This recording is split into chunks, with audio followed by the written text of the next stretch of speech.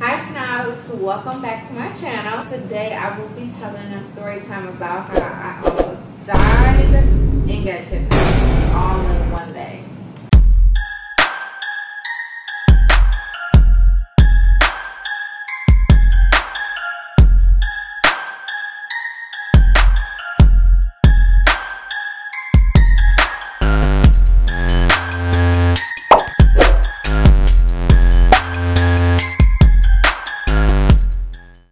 I went to Dubai for my boyfriend's birthday, October the 13th through the 20th. And so my boyfriend really wanted to drive the four-wheel. We signed up, first of all, let me start here. We signed up for four-wheel driving, like, you know what I mean, the four-wheelers, 4x4s. That's what we thought we were doing. So we get there, and it's not the 4x4, like, you know what I mean, four-wheelers. It's actually the two-seater carts. Like, they go like really fast and like you ride them in the sand dunes. But like, you know what I mean, you wear a helmet and there's no like windows or nothing. It's just like a steel rod with doors, and then there's two people. So my boyfriend was driving and I was riding, right? This is the reason why I should have never, ever moved forward and even went out to do this exercise or this adventure, because one, I'm a scary cat, you know what I mean? For two, I'm not really into thrills. Like, I don't really like to be on fast moving cars, trains. I'm not adventurous. I'm not with any of that. So I remember him saying, and like right before we pulled out, like to start our trail, they give you a briefing. The briefing is you can't smash on the brakes when you're going down because the cart will flip, and you can't turn hard on something like on the sand dunes because the car will flip. And the very last thing he said, as he was kind of like getting in his car, to close the door, was, oh yeah, there's no insurance on these vehicles. I'm like, what? There's no insurance on these vehicles? He's like, no, the insurance company won't insure them. You know what I mean? That's when I should have politely took my helmet off and got my little self out of that car and kind of just waited until they were done. So I'm like, okay, this must be like a Dubai thing, because I've never heard of you having a tour or adventure or something and you're not, this stuff is not insured. So we're driving, we're probably like 30 minutes into this ride.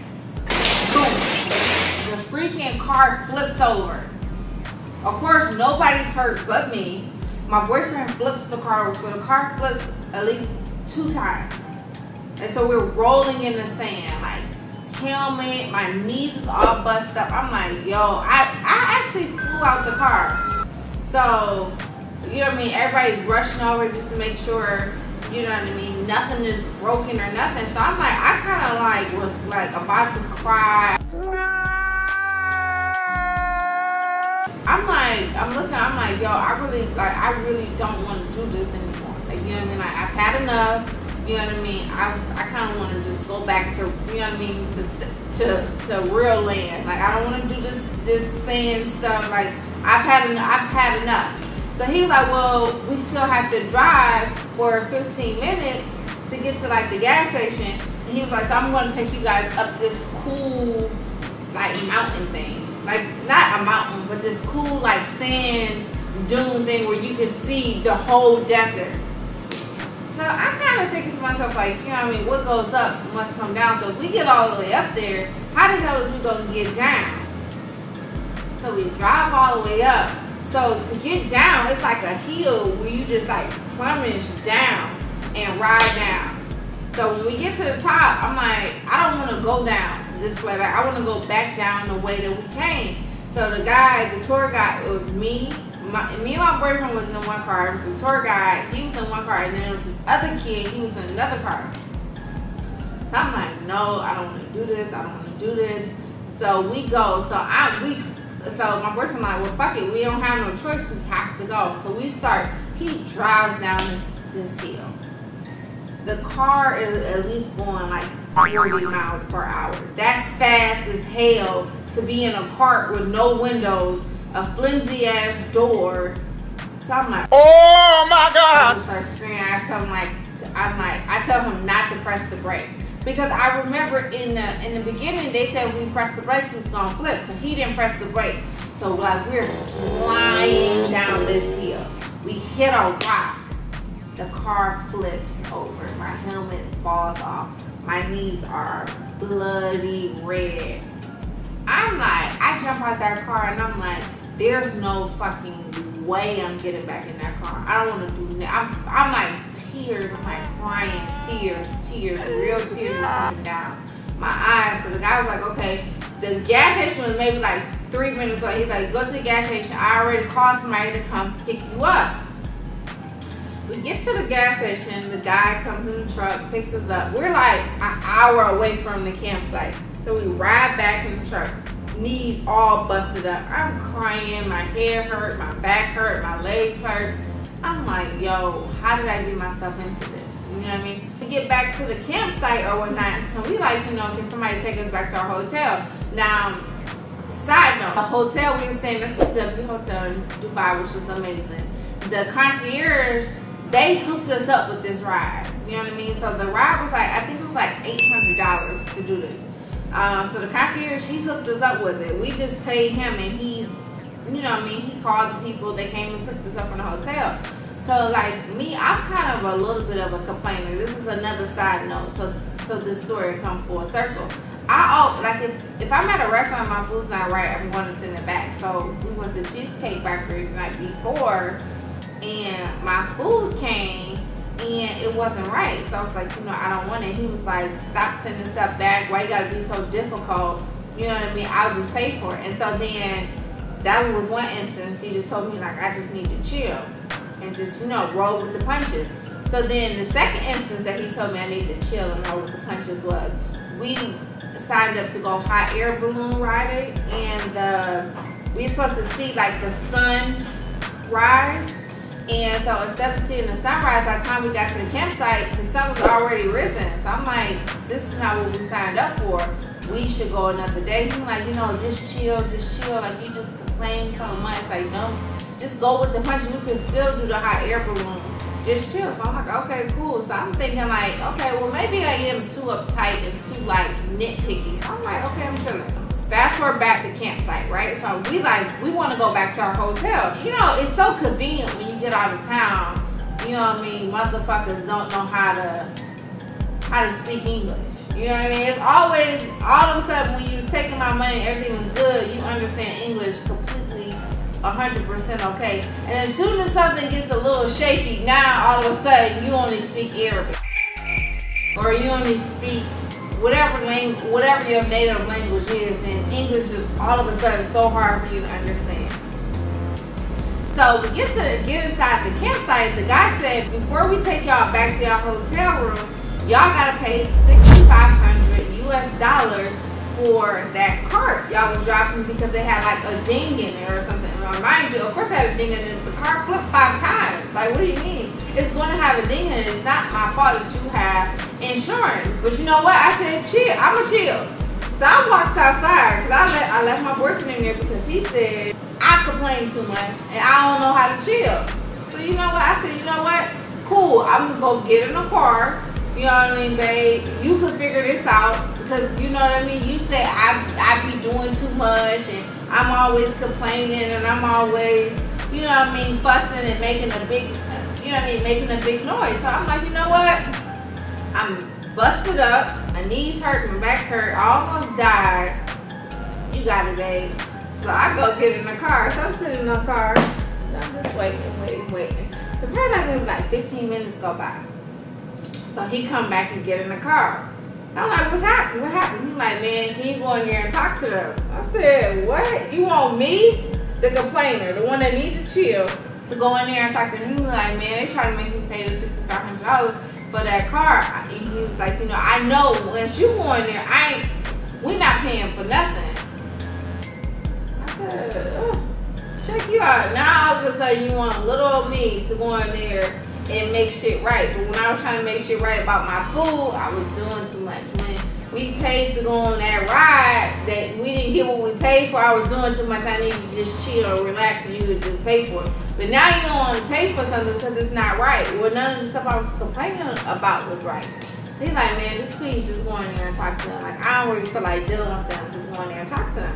I'm like, all right. I'm like, are you sure? Because you know I'm going to take it to the extreme. If I get out and get in there and I done almost died, what I got to say to these people is not going to be nice. He was like, do your thing. I'm like, all right, cool. So I'm going there. I'm like, yo, can y'all take us back to the hotel? They like, well, the owner's on the phone, and the owner said that we can't take you back to the hotel if she paid us $6,500. I said, one, I'm not paying $6,500 because it's not my fault that you don't have insurance. Two, we didn't flip over the car on purpose. It's not like we followed all the rules. We wasn't going faster than the instructor. We didn't go off course. We didn't do any of this stuff. This is the cost of doing business, that your vehicles will flip. Like, you know what I mean? Like, that's not our fault that the vehicles flip, because that's the cost of doing business. Like, we didn't do anything. We abided by all the rules. So the guy was like, well, we can't let you go. What?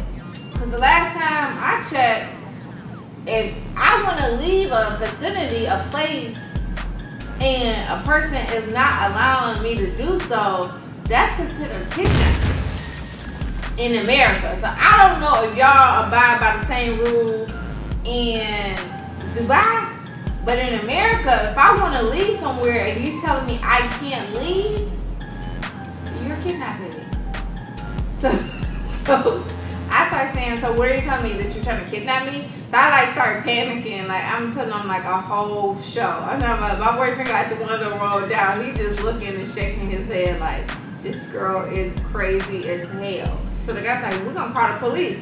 Please call the police, because you gonna go to jail, because at this point you're kidnapping me. So what you gonna tell them? That you calling the police to tell them that, one, you are driving, you know what I mean, an American citizen in a broken down 4x4 with no insurance?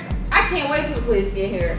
But in the meantime, take me back to the hotel. So when you call the police, tell the police to meet us at the W, because I don't want to be here. So he got the owner on the phone. So I'm on my phone. I done called the W. I'm like, yo, y'all need to send the police. I don't know where I'm at. They got me held hostage. I feel like I'm being kidnapped. I feel like my life is in danger. I don't know what's going on.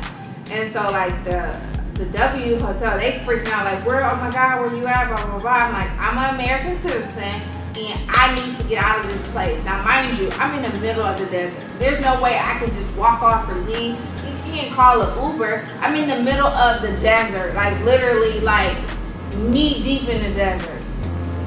So the owner gets on the phone. So I told the owner, I said, listen, at this point, your company is kidnapping me. I'm not paying it. So they like, well, we got to wait on your instructor to come so he can tell his side of the story. I said, that's cool, but he gonna have to tell his side of the story at the hotel, because I'm ready to go. So he's like, okay, they finna take you. I said, yeah, they need to take me right now, because at this point, you're holding me against my will, and I've been held against my will for the last 45 minutes.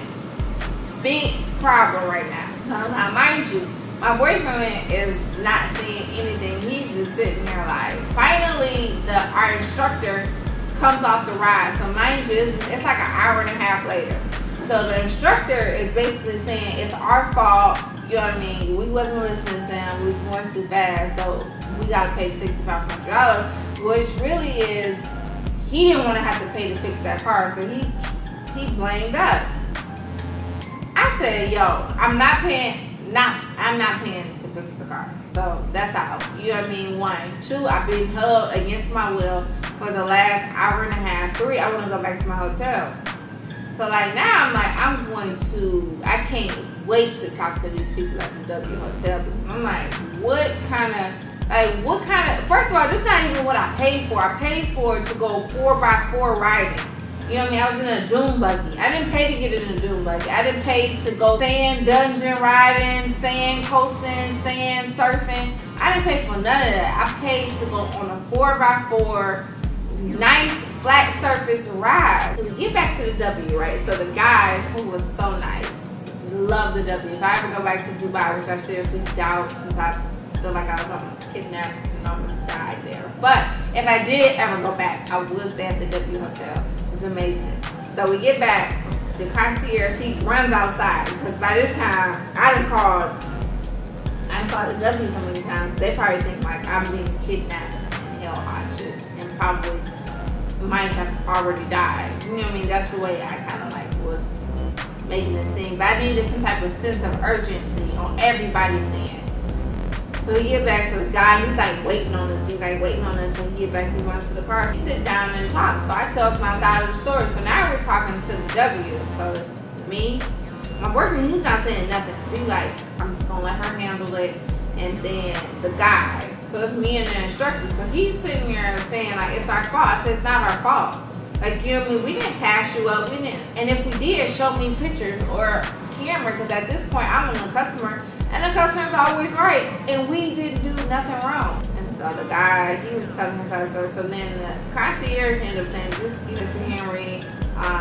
Y'all can just go upstairs. And, you know what I mean? Everything will be, we'll figure it out. So at that point, we just end up hobbling upstairs, getting the hell up out of there. I don't know what happened with the $6,500, but I don't know if the W paid the man the $6,500. I don't know if the man never got reimbursed the $6,500, but I just know we didn't pay the $6,500. So on the elevator, my boyfriend like, you are good. He was like, you deserve an award for the performance you put on out there. I said, oh no, not the girl that you wanted to chill. And so the next day, the W actually sent us like a bunch of food, flowers, all kinds of stuff. And then like we wanted to go like to the Gold Souk and to the mall and stuff. And so like they arranged for us to drive around the country and like the most expensive Bentley. We had like a driver. We went everywhere. Like they rolled up the red carpet because they felt so bad. And it was probably because of how frantic and panicked and dramatic I sounded on the phone. But I did feel like I was being kidnapped. And it was just like, you know, like a bunch of guys walking around in those white dresses with the nice turbans on. And I just get really nervous when you speak to me in English and then you talk to everybody else and y'all talking y'all native language, so I don't know what y'all talking about. That I don't really like that. So from that experience, I have a new rule that I don't do any activities that require you to sign a waiver. So if I get there and you want me to sign a waiver about my life, I can't do it. So New Year's Day we went to Miami.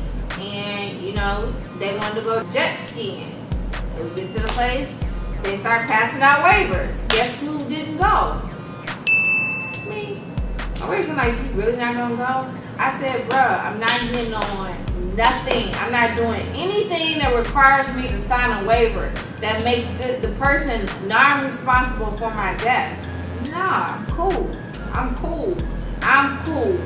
Not into it. I've done it once. Nah, it's not for me. I'm not risking my life for a 30-minute thrill. I'm not signing away all my rights to my life to get on a jet ski. I just won't do it. I'm not doing it. I'm sorry. I'll hold everybody's stuff and I'll be right here when you get back.